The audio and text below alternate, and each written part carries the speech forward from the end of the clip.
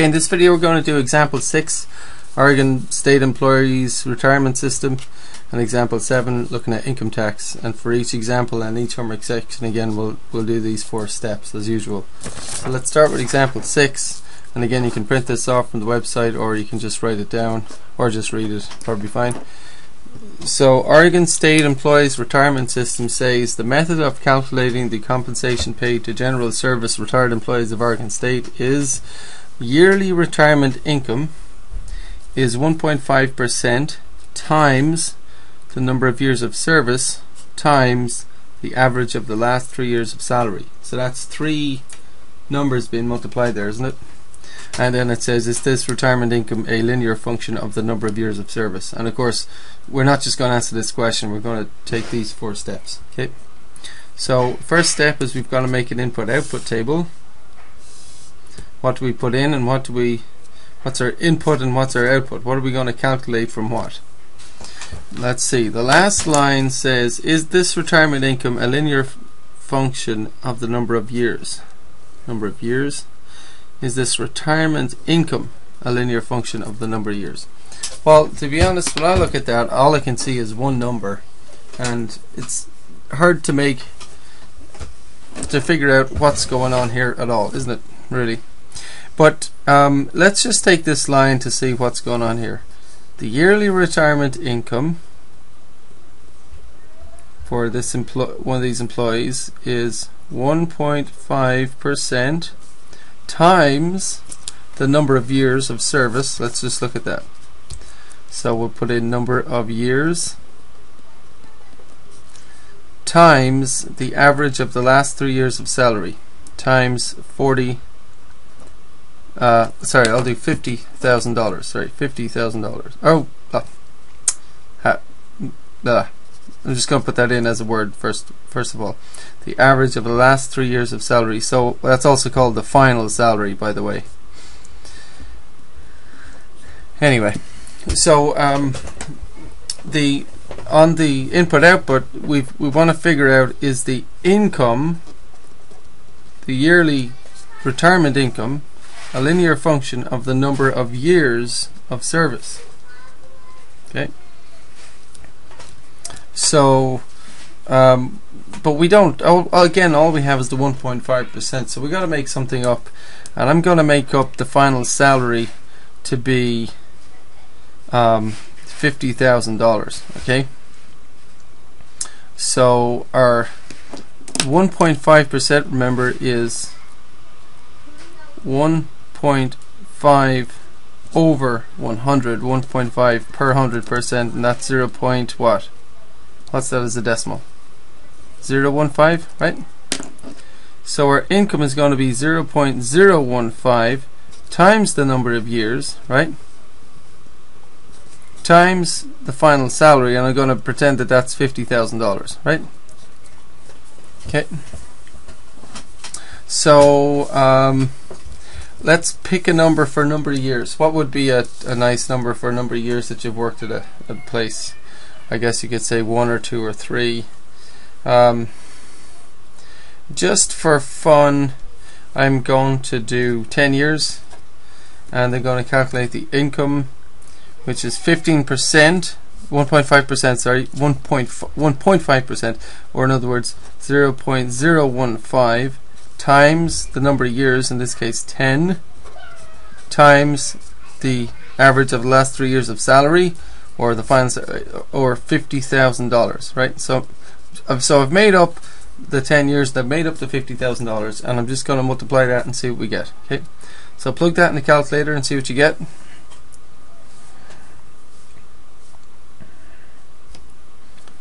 So 7,500, right?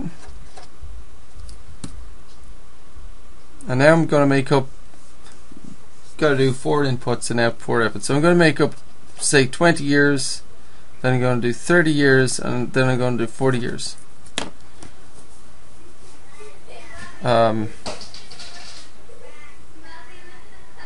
So after 20 years, what's the salary? What's the yearly income? And what this means is retirement income, or yearly retirement income, means you get 7,500 each year.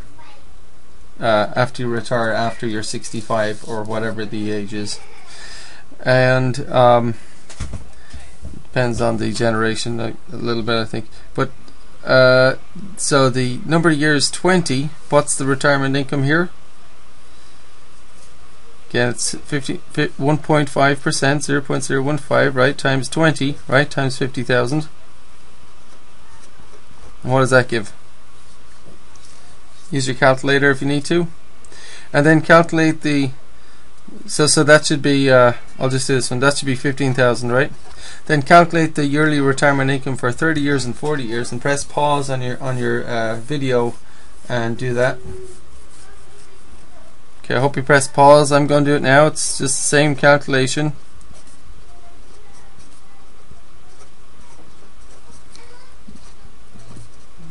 Times 40 and then 30. Okay, and we put that in the calculator. We get 22,500, and we get 30,000, right? So just quickly, let's understand what this means. Why not? Yearly retirement income means if this employee worked for 20 years, they would get 15,000 each year while they're retired, like 15,000 at the age of 60, 5 and 66 and 67, 68, or depending on what age they retire at, could be 60. So 60, age 60, 61, 62, 63, all the way until they die. So if the employee worked for 40 years, they would get 30,000 each year after they retire. So now, is this a linear function is the question. Well, we got to see if we have a constant growth rate. And I've made these inputs to increase by the same amount. These are increasing by 10 years each time, right? But I just want to show you one thing here, that how much are these increasing by each time?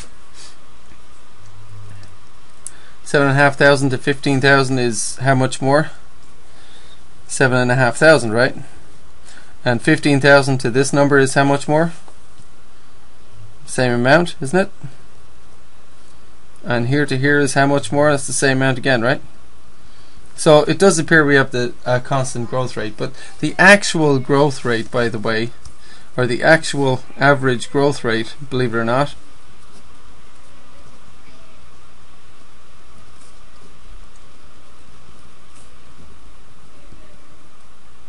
is the change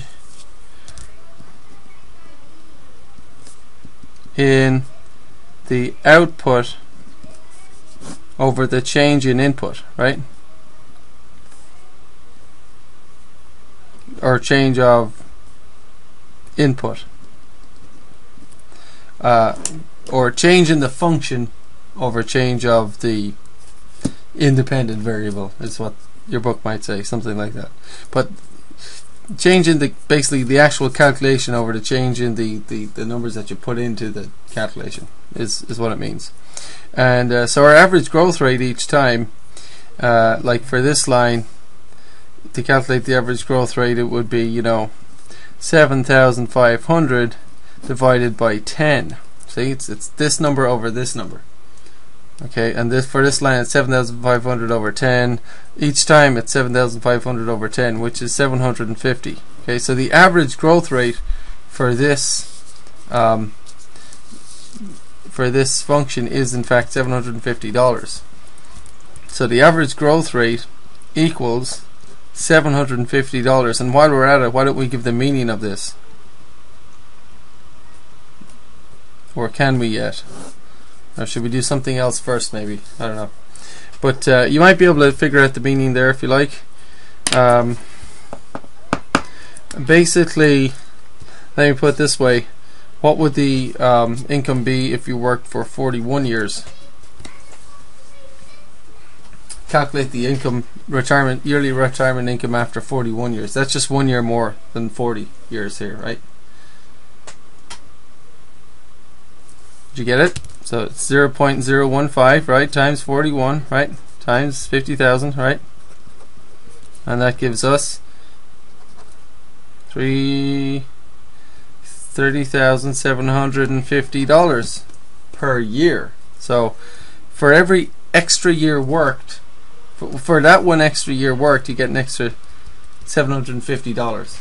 That's what the actual $750 average growth rate means. See what I'm saying? So, and it shouldn't come as no surprise, because look, after 10 years you get 7,500. I mean, 750 times 10 is 7,500, right?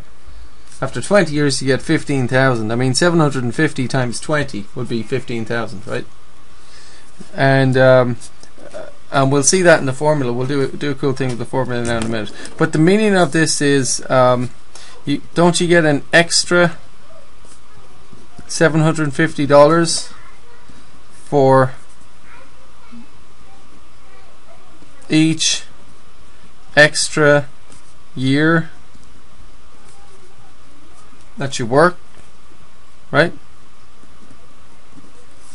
Isn't that what the meaning would be? You get an extra $750 per year on your retirement for each extra year worked, right? So to come up with a formula is the last thing we need to do. Find a formula.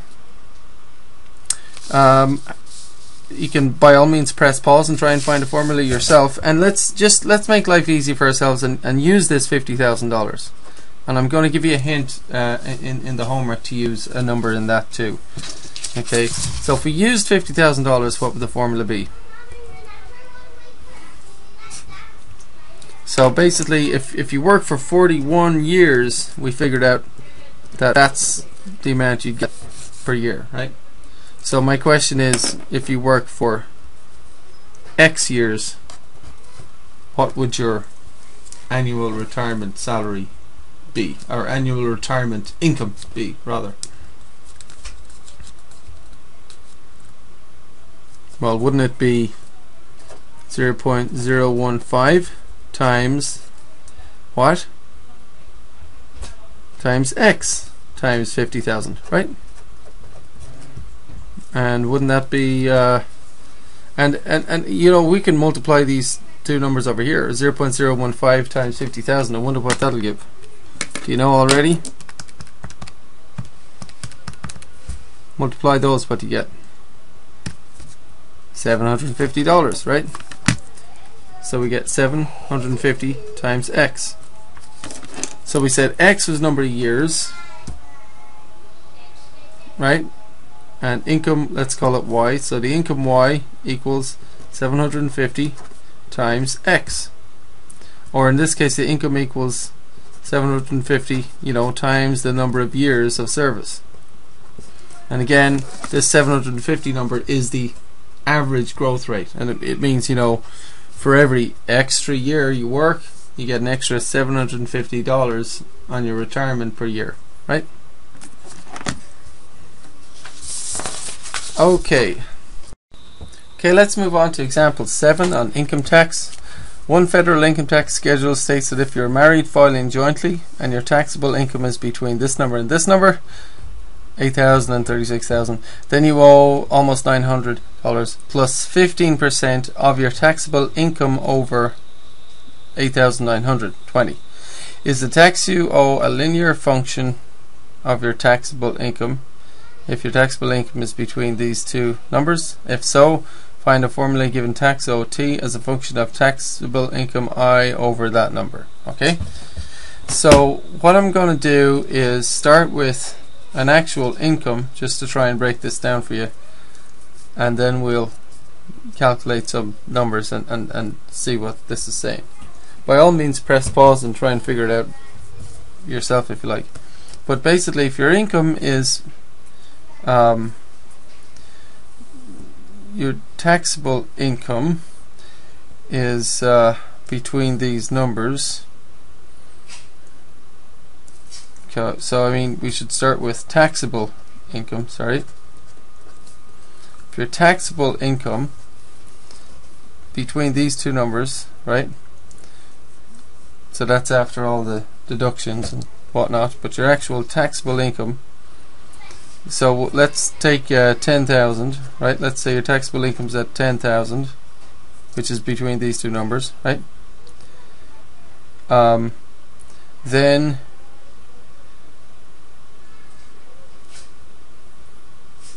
your what we need to do is figure out taxable income I that's over this amount, right?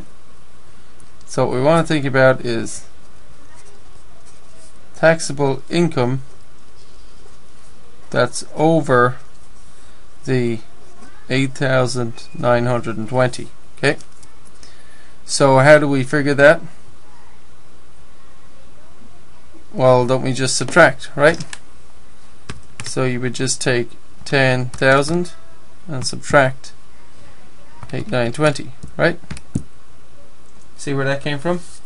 So the taxable income over this amount, let's do a little table here, I guess, would be 1,080, right? For example, right? And then we want to think about tax owed. Is tax owed a function of taxable income over this? So what we're really interested in is the taxable income over that amount and the tax owed. Okay, so if your taxable income over this amount is $1,080, your tax owed is going to be what? You're going to owe this amount plus 15% of your taxable income over this amount, right? So you're going to owe 892 plus 15% of this number, 1080, right? So that's going to be 892 plus 0. What? What's 15% as a decimal? Press pause and get that if you need to. 15%, again 15% is 15 per 100, 15%, 0.15. 15 cents would look like this. Think about money, right? Okay, 0.15. What does of mean in math? Of means multiply, right? So we're getting this number plus 15% of this number. So that would be 892 plus what? We'll calculate that. 0.15 times 1080, and that would be $162. And then add that to the 892, right? Oh, sorry, plus. So if we add these together, we should get 1054 as tax owed altogether, right? If our taxable income happens to be $20,000, right? What's the amount that's over the 8,920?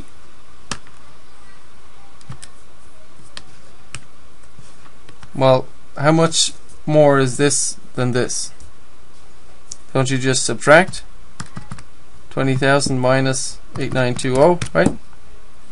And that gives us, of course, 11,080, right? And the tax owed calculation is you owe this number plus 15% of your taxable income over this, which is this number, right? So you now need to pay 892 plus 15%, 0.15, 15% of this number, 11080, right? Which would be 892 plus, and then calculate that, 0.15 times 11080, right? And add that to 892. So this is 1662, and if we add them, we should get 2554, right? So let's do an input of, we'll just do 3, how about that, 30,000, and do our taxable income over 8920, and then do this. So press pause and do these two calculations, see what you get.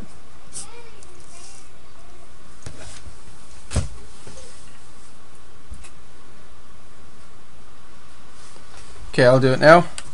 How much more is 30,000 than 8920? Just subtract them. 30,000 minus 8920 gives us 21,080, right?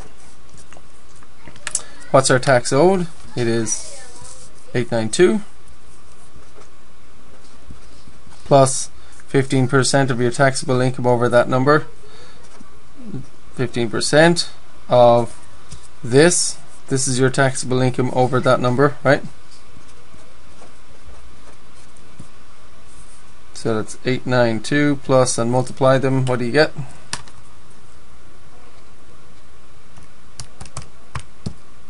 $21080, right? 3162, and that gives us 4,054. Okay, so we've got 3 inputs anyway. Well, why don't we might as well do another one, but we got to get a number in between these two. Why don't we do 35,000? Press pause and calculate the taxable income over this amount for 35,000 and the tax owed for 35,000. Hopefully you can get it by now.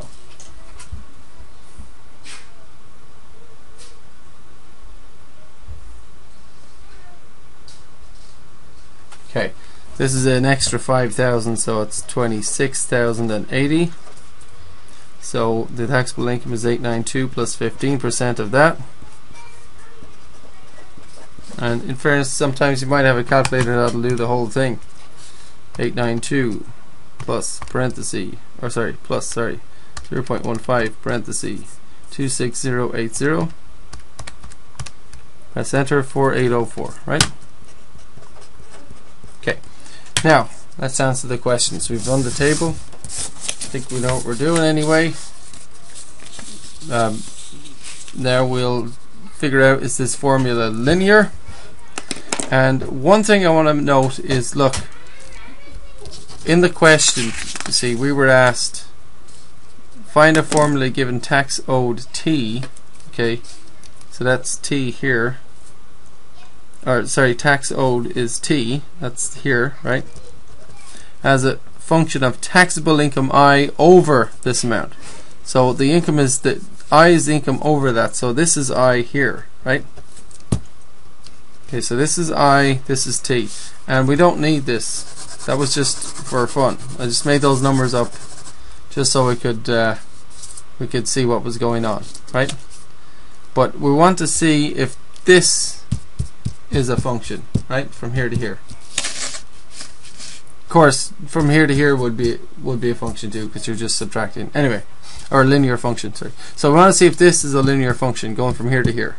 So we calculate the changes, and don't forget the changes on the inputs. What's 1,080 to 11,080? How much more is that? That's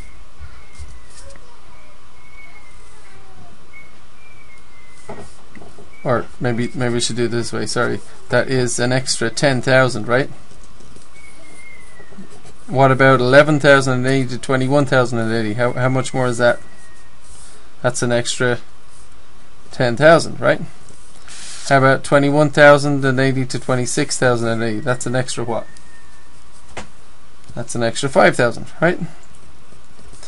1,054 to 2,554 is an extra what? You just subtract. You could just subtract them, couldn't you?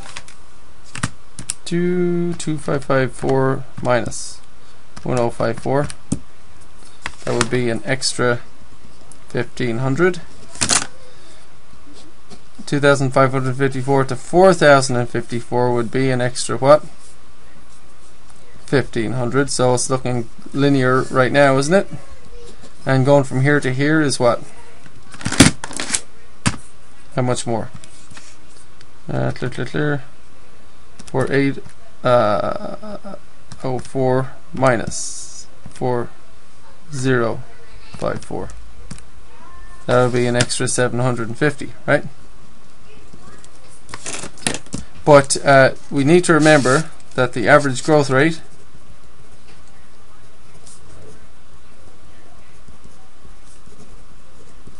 is in fact equal to the change of output, or change in output, over the change in input.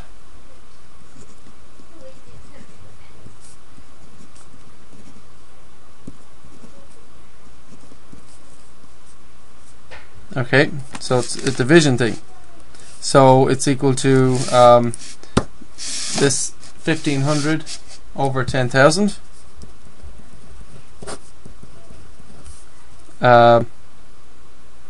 Which of course is, what's 1500 over, oh sorry, 10,000. What's 1,500 over 10,000? Should be 0.15, right? And it's also, this should be the same as this one, this over this. 1500 over 10,000 is 0.15 as well, right? And what's 750 over 5,000? That's another one we look at. That change in output over this change in input, right? What does that give? Plug this in a calculator, it's also 0.15. So the average growth rate is in fact equal to, the average growth rate is equal to 0.15. It's constant. It's just the same number every time, right? 0.15 every time. Okay. So that means that this is a linear function. Okay. And if we get the formula, tax owed would be what? How do we calculate it? If our input is 26,080, how do we calculate the output? We go 892 plus 0.15 times 26,080.